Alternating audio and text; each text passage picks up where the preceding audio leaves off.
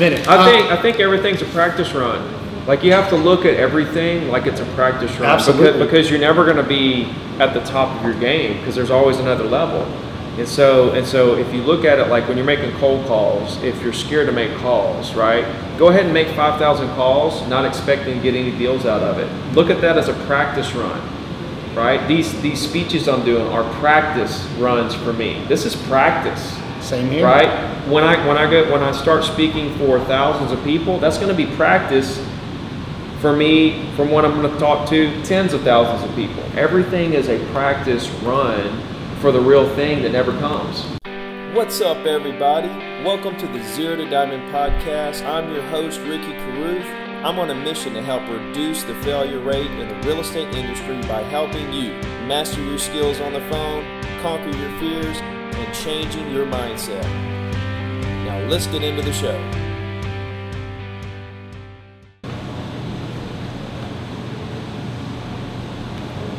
What's up, guys? Welcome to the next episode of the Chris Donaldson Project. This is your host, the Chris Donaldson, and I'm so glad that you guys are deciding to join us for another episode of the project. Now, I'm super excited, especially early on, to have my good buddy and Alabama's former number one, multi-time number one realtor, my good buddy, Ricky Carruth. So this episode is going to be a little bit different. We are both here live in the Atlanta Tech Village. We both literally just walked off stage, and now we are going to deliver a little bit more value to you. So as a reminder, if this is your first time listening, if you're a realtor, this podcast is for you. If you're a solo entrepreneur, this podcast is for you. If you're running a household, thinking about running a business, if you're stuck with an obstacle that you need to get over, this podcast is for you. So if this is the first time you found us, you're in the right place. My man, Ricky, how are you, dude? Good, really good. Yeah, so we're both just fresh off the stage. Mm-hmm. Now we're at a real estate conference. Yeah. So we were doing our best to talk to realtors. Yeah. You know, in two different rooms at the same time, which was, kind of interesting. Yeah. But real quick, why don't you just say hello to the audience and remind them who you are? Yeah, absolutely. Thank you guys for having me. Ricky Carruth. I live in Orange Beach, Alabama. Alabama is actually the country's best kept secrets is what we call ourselves down there, because beautiful white sandy beaches right on the Alabama-Florida line. There's condos up and down the beach. We have 6.5 million visitors to our area every year. And the population is about 20,000 people. So it's a huge resort area. I grew up there. I was blessed to actually grow up there. When you grow up in a place like that, as a kid, you take it for granted. You don't know how good you got it until you try to venture out and try to see what else is out there in the world, and then you realize, wait a minute. I grew up in the most beautiful place. I grew up in one of the best places you could possibly live, right? There's not a lot of crime. We don't worry about a lot of the politics. There's so much about Orange Beach that you don't worry about as a resident that the rest of the country does worry about if you want to worry about stuff. So, super blessed to have grown up there, lived there, worked there, sell real estate there, and I've been selling for 16 years. I went through the ups and downs of the market. I lost everything. I fought back, and here I am. And now I'm just trying to make a difference in the world. So. Yeah, and I love that about you, because I think our missions are pretty aligned there. And so for those of you that are realtors, you found your duo right here. But if you're not in real estate, I want you to pay attention, because part of the Chris Donaldson Project here is we're going to talk about similarities between when you're running any kind of business, whether you're an insurance agent, a real estate business, whatever it is that you're doing. If you're in the mortgage side of things, solo entrepreneur, there's certain things that people are getting right, certain things that they're getting wrong, and we're in really interesting times right now, because you're like me. I was just talking in my room, and I don't know what you were talking about over here, but I'm this generation they've recently identified as an exennial. Have you heard of this phrase yet? No. So think about this. Let's see if you can identify with this. So you grew up with Nintendo. Uh-huh. But we still had to call girls on the phone. Okay. When we got to college, there was no Facebook. Right. Cell phones were still analog. Yeah. But then in our early adulthood came Facebook and the iPhone and all these various things. So we're not really Generation X, but we're not really millennials. Right. We're kind of smashed in between. Yeah, that's true. I like to say all the time about how when I got in real estate, there was no Zillow, there was no Facebook, there was no, Trulia, there was no, really, complicated CRMs, there was no, social media, period. And so when I got in real estate, I had to do everything the old-fashioned way. Phone calls, emails, postcards, letters, all that. And then I grew my entire business that way. But once I made it to the top, I just put my head down and worked. Right. And like by the time I made it to the top, and got to catch my breath 15 years later, I look back at, wait a minute, Facebook and social media and all these things have been around for maybe 5, 6, 7 years by then. And I was like, man, I think I might have missed the boat of something here by just being blinded by just trying to be the best. And so now I've incorporated all these old school techniques with all of these new technology techniques. And now it's a monster. And so what's really cool is I'm at the age where, like you say, I was young enough not to have grown up with it, but I'm still young enough to know how to use it, as opposed to like my father, or people that are 60, 70 years old, which by the way, they're really catching on quick, but I'm a little more tech savvy than they are. So to me, I think the ex-millennials are the most dangerous. I think ex-millennials... We are definitely dangerous. I think ex-millennials are the most dangerous business people because we understand the old school methods and we're young enough to appreciate and understand the new school methods of how to, build business. Yeah, I think 100%. I mean, that's why I brought it up. I don't know if you've heard that term. No. But now you know who you are. Because the deal is I'm just as comfortable on Facebook as I am on the phone as I am in person. Yeah. And I think that those tweener generations, when you look at history, are the ones that have like the big shakers and movers. Yeah. Because we can put our arms on both sides. Yeah. And we can identify with those Gen Xers and bring them along. Right. We'll email or talk to you on the phone. And then for the millennials out there that want to do nothing but text us or hit us on Facebook or on Instagram, we're there too. We're super dangerous, right? So I think that the second thing that you said was it's never too late, because both of us relate to the game at being way out there. There's nothing on the internet for me before 2015-ish. Nothing. Right. I didn't hit social media until 2017. Yeah, exactly right. January 2017. If you go back to my Instagram, you'll see my first post was January 2017. I didn't have an account until then. And then after that, I mean, it's only been a year and a half that I've actually been working the internet, you know, to grow. So, yeah, of course. So you're not afraid to push the limits. Absolutely not, man. And I know that about you. Yeah.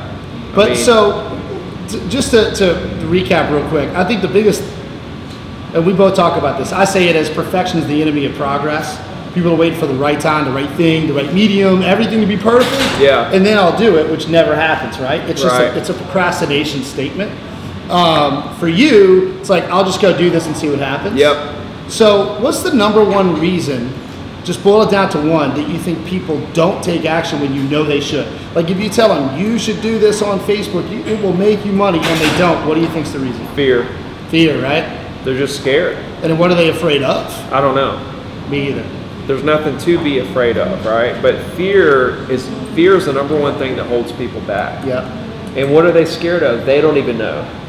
Like, what's going to happen if you do that Facebook ad? What's going to happen if you call that person that you never talked to? What's going to happen if you know, whatever if there's something that you know is going to grow your business and grow your personal, development, and it scares you, but you know it's going to help you grow, then you need to gravitate towards that. It's like today, us public speaking. This is not my forte. Right. Public speaking is not my thing, although I'm starting to enjoy it more and more.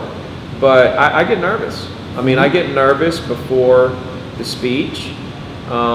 You know, went across the street and ate at the Indian place, ate like 2 bites and threw it away because I'm nervous, right? Even though it's a small, intimate group, everybody loves me, everybody knows me, it's still a fear that I'm getting over, but I know that it's going to help me grow overall what I'm trying to do. Wait. Everybody in that room knew who you were before you walked in?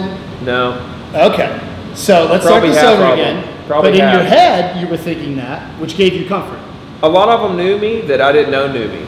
Well, hold on. Like I assume nobody knows me, you know. And then when I find out, like afterwards, like I was talking, and all these people were watching, and I'm thinking these people have no idea who I am. Yep. Right. And then afterwards, like 8 people come up to me and tell me how I've changed their life over the last year, and I'm like, y'all, I don't want to play poker with y'all. You know what I'm saying? No kidding. So, but it's a fear is what I'm getting at that I'm conquering right now, okay? And then once I climb this mountain, there's gonna be another mountain of fear that I have to climb to get to the next level. For sure. Like if you don't look at this thing right here, how many people are afraid of that? There's a camera with a light on, right? Most. Not the lady walking behind the camera itself, right? People are scared to death of it, which is a huge advantage if you're not. I did a video on how to overcome your fear of camera, and that's a big thing, you know, is the fear of camera, the fear of cold calling, the fear of whatever. And you ask the person, what are they scared of? They don't have an answer. That's right. No, I think that's a great point. That's one of the things that me and you have talked about before and identify on, is that usually the fear is something that hasn't been explored. It's an instant fight or flight reflex, and they haven't really thought it through. Yeah. So once you ask them, well, what are you afraid of? What's the worst thing that's going to happen? They almost get frustrated because they know that the answer is not that impactful. And just by you asking them, hey, so what is going to happen? So you turn on the camera, what's going to happen? Or you make that phone call, what's going to happen? Yeah. You know, literally the worst possible case scenario there ever could be. And then once you kind of just walk through that, you realize the fear is, I don't know, I'm nervous. Okay, well then practice. Right. You know, record a whole bunch of videos for you and put one out. Right. You shouldn't be practicing your clients. Yeah. We'll come to that one in a minute. I think everything's a practice run. Like you have to look at everything like it's a practice run. Absolutely. Because you're never going to be at the top of your game, because there's always another level. And so if you look at it like when you're making cold calls, if you're scared to make calls, right? Go ahead and make 5,000 calls, not expecting to get any deals out of it. Look at that as a practice run, right? These speeches I'm doing are practice runs for me. This is practice. Same here. Right? When I start speaking for thousands of people, that's going to be practice for me from what I'm going to talk to tens of thousands of people. Everything is a practice run for the real thing that never comes. Yeah. Well, I think that's a big mistake, and we've talked about this, and that is that as soon as you stop learning or stop practicing or stop honing your skills, you assume they're going to be there, or like, oh, I've made it, then you become a depreciating asset. Like Michael Jordan practiced every single day harder than everybody else, and every single practice he started with bounce passes. I learned this from his trainer gave a speech, and he is awesome because he explains that Michael Jordan was the most talented, and he was the hardest working, and he wanted it the most. How are you going to beat that guy, right? So far too many people, they become Michael Jordan and they go, I got this. They don't show up to practice. We're talking about practice, right? They become Allen Iverson. We're talking about practice. So I don't need to practice my cold calls. I don't need to practice in front of a camera. I don't need to practice my speech. Then is when you get caught, right? Because there's always somebody that is practicing, that is hungry, that will take that from you, that will make more phone calls, will do better, whatever the case may be. I don't think we've ever discussed this because I know a little bit of your background, but what led you into real estate sales in the first place? Efficiency. I'm a master at figuring out what's most efficient. That's why I'm a single agent with 32 pending deals right now. But why real estate and not something else? Because it's one class. Okay. Yeah. It is the most efficient. Like I'm very good at figuring out what's the most efficient move to make at any given time. Why do you think that I'm a single agent with, with all these deals? Why do you think that I'm able to maintain my real estate business while building the largest coaching company in the universe at the same time? Because I'm efficient. I understand things that are efficient and the things that aren't efficient. I try things out, and when I figure out I'm like, oh, when I hit something that's efficient, I'm like, okay, here we go. I'm all in. And so when I was in college, I went to 4 different schools in 2 years, and I was like, this college thing is not efficient. No. Okay? And for me, not for everybody.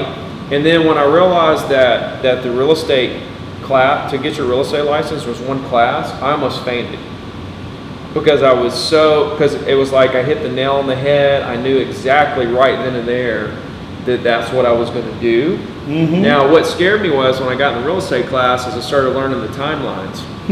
You know, like you get in the class, you pass the class, you have a year to take the test, you have, 90 days to find somewhere to work, then you have to take a pros license class within 60 days. Yep. And this was a time in my life, I was 19 years old.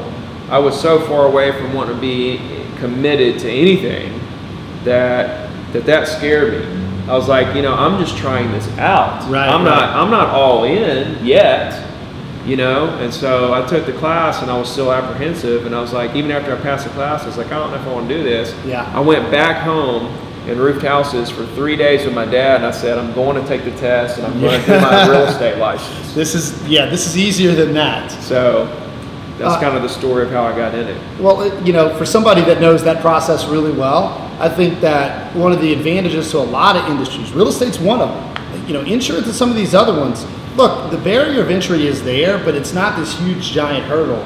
It's the next hurdle that comes after that most people forget. Yes. Right? Yes. So you go and you pass the test, you're like, okay, I did that. You do your post license, you go, okay, I got that. Then the real hurdle is what?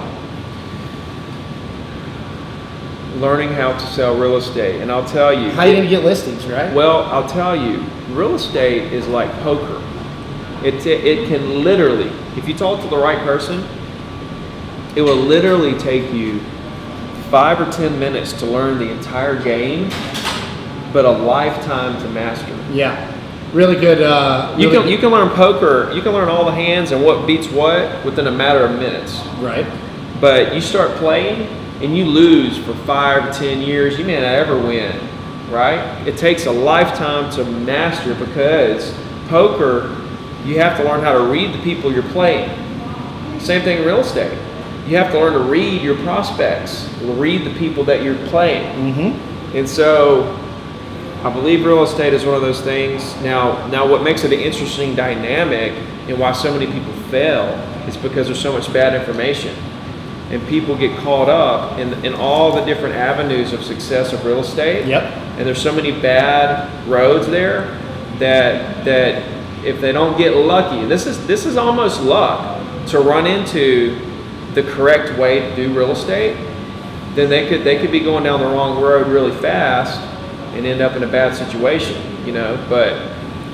Well, and look, because of the availability of information, because of YouTube, because everybody can have an opinion and publish a book or anything, regardless of their credentials, we see that a lot. So kind of how I think me and you ultimately came together is we're at war with the same thing, which is that idea of failure, that there's a lot of these folks that are failing that have every potential to succeed they possibly can. They're getting bad info.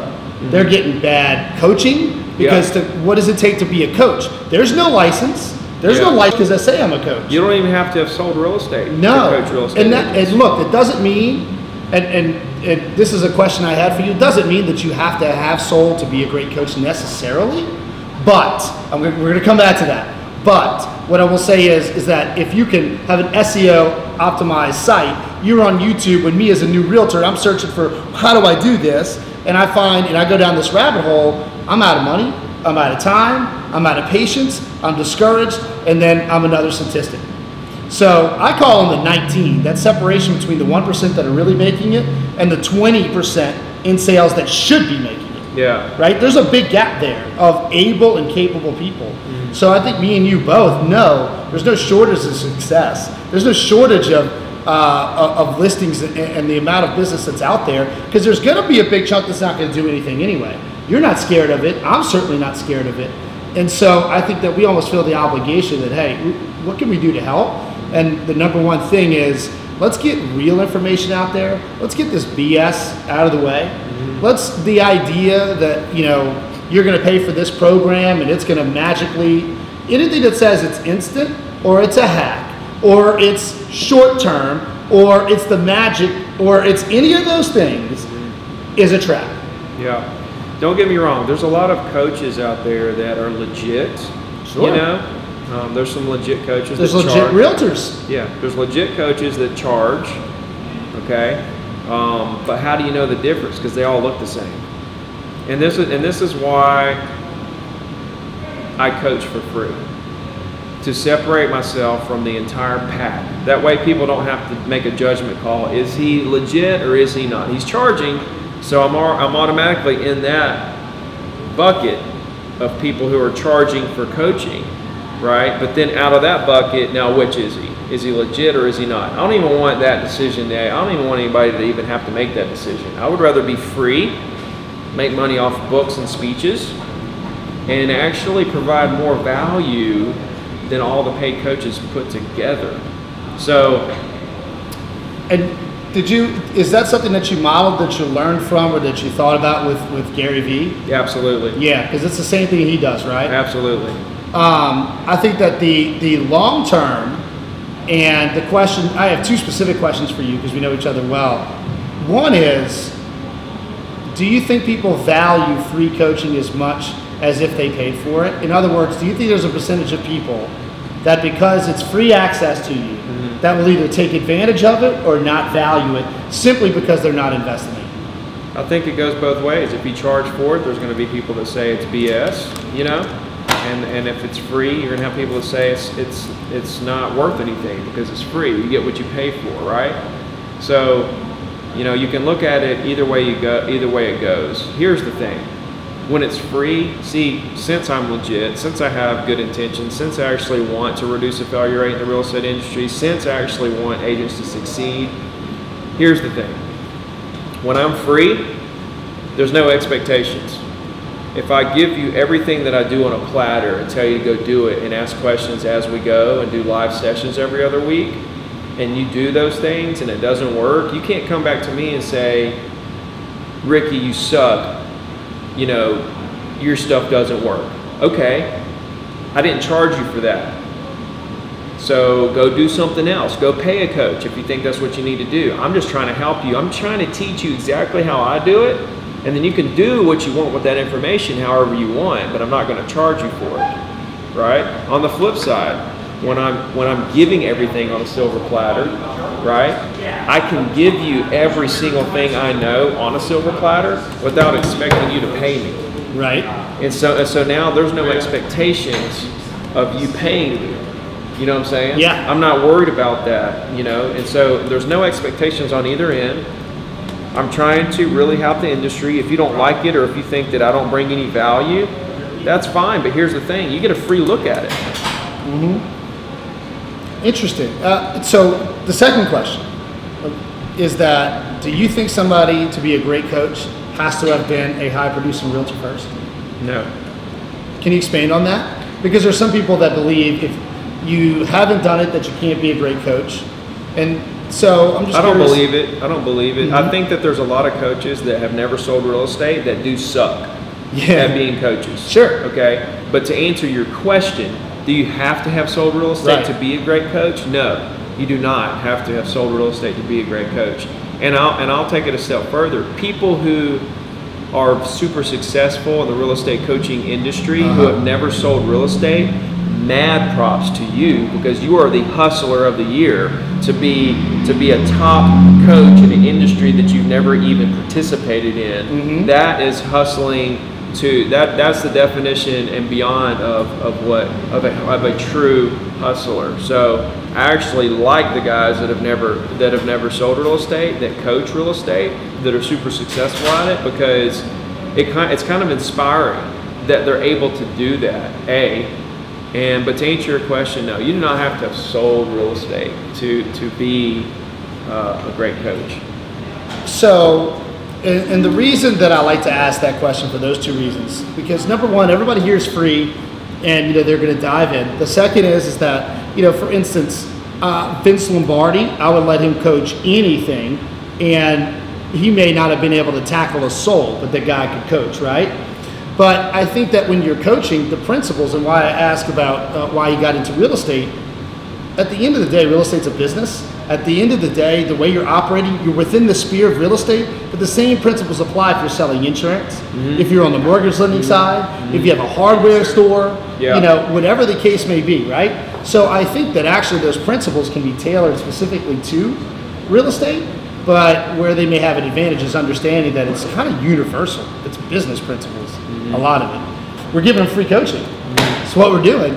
But mad props to them, and I think it's really interesting because the reverse is there's a lot of companies out there that make a huge mistake in real estate. They take their top agent and they make them into a manager, or try to retrofit them into the broker, or a top agent thinks that by being a broker, I'm going to be better off. And it's different skill sets, management and sales and coaching and those things, that they all have their place. So I think the reverse can also be true. Somebody can be great at sales and be awful as a manager or a coach, and they should not have taken that. So it's knowing what you're best at and just just going all in on that. Absolutely. So I don't think I've ever asked you this. What's your biggest weakness? Organization. I've seen your office. I am so unorganized, it's not even funny, and I don't care anything about it. So, now, do you set specific goals every year? Like very specific, as in transactions or dollar amounts that you're going to sell? I really don't. Now, so what guides your actions? Like, how do you know you're at the right level of activity? Because I give it everything I got every day. Like I'm all in.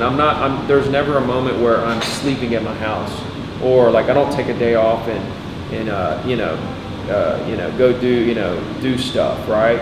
When I'm on social media, I'm trying to grow social media. I'm not browsing, like every second of the day is occupied with something that's productive. And so I'm not hard on myself. Like the results are the results. You can't control the results. Whenever I used to try to make goals around results, and you wouldn't hit the results because you made the goal too high or whatever, and you become depressed. See, I've been through all this. Yep. And so I learned really quickly, like you can't control the results. So there's no need to really make a goal. You can have like an underlying goal that like I would like to do this or whatever. Like this year, like I made a goal to do 1.5 million in commissions this year. Hold on. So you did make a specific goal? No. I'm telling you, there are underlying goals. There are underlying goals that mean nothing to me. See, like I said to myself, that's what I would love to do, love to shoot for. But here's what you can't do. You can't make that $1.5 million goal, right? And then the market slows down this year like it has, and you can't control that. All I can control is my daily actions, that I'm contacting, I'm connecting, and I'm staying relevant with all my clients. And so as long as I'm doing that 10 hours a day, 12 hours a day, 8 hours a day, 9 hours a day, then I'm happy. See, there's a thing, there's like a gray area with goals and happiness. You know what I'm saying? Because people want to hit goals, and that's what's going to make them happy, right? And if they don't hit the goals, then they're unhappy. You know what I'm saying? And so I think that there's a gray area where you can be happy but still motivated, and you can be content but still hungry. You see what I'm saying? Whereas you're not like I made the 1.5 goal as just I'll throw numbers out there. See, the thing is I'm not going to hit that. Why? Not my fault. I put the work in. I didn't hit it because the market flattened out because of interest rates, right? That's the reason, okay? That's the reason in my mind. That's what I'm going to tell everybody, right? So, but I can't control the results, okay? So but here's the thing. I'm still happy with wherever I'm going to end up because the results are going to happen the way the results are going to happen. Well, what if you looked at it a third way? What if you looked at a goal as a percentage of market share? whether you were growing your share within your office, your board, your region. So you can't control the hard numbers, you can't control the transactions, but maybe it's how many listings, what my percentage is it going up or going down? I would disagree with you only because I think that you have half of that right, that people attach their happiness to the achievement of goals or not, and they've got to realize that the pursuit is the fun. And so it just gives you something to run after. Check this. To me, market share equals what agent has the most real relationships with the most property owners in the area. Like say there's 10,000 owners. Whatever agent has the most real relationships, lifelong relationships out of those 10,000 owners owns the market share, because they own all the future.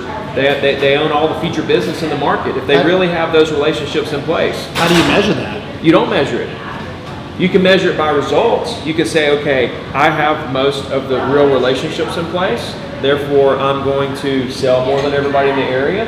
And then at the end of the year, you say, okay, I sold this much, everybody else sold this much. I've got most of the market share, you know? I mean, I don't know how to measure it. I'm just telling you what my philosophy is. Right. You know, how to measure it's a whole nother conversation, but the fact is that I'm measuring market share on how many real relationships I have with property owners in my area. No, I think that's really, it's an interesting way that you look at things, because what I would say is that that's a unique quality that you have, that a lot of people need that target to shoot for, so that they at least know how many phone calls they need to be making, right? How many people they need to be connecting with, how many relationships they need to start building. And I think if they don't set a number,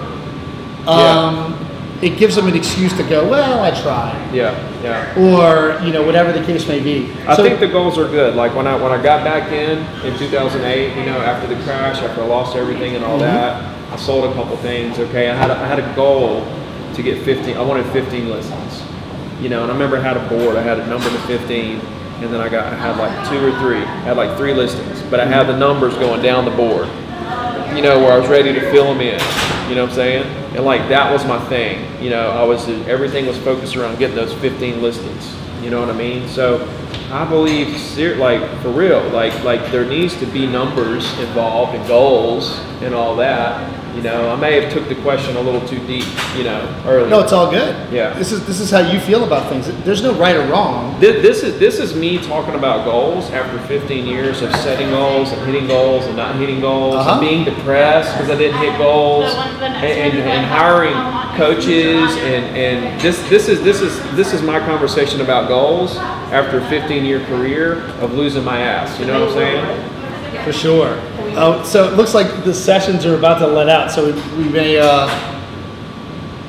have a little bit of noise in the background, but I think it's really interesting, and I think that part of what the project is about here, and about what's interesting for me, is that there are similarities between successful people and successful agents, but there's going to be things that are unique about them, right? What's unique about you? I think if you polled 100.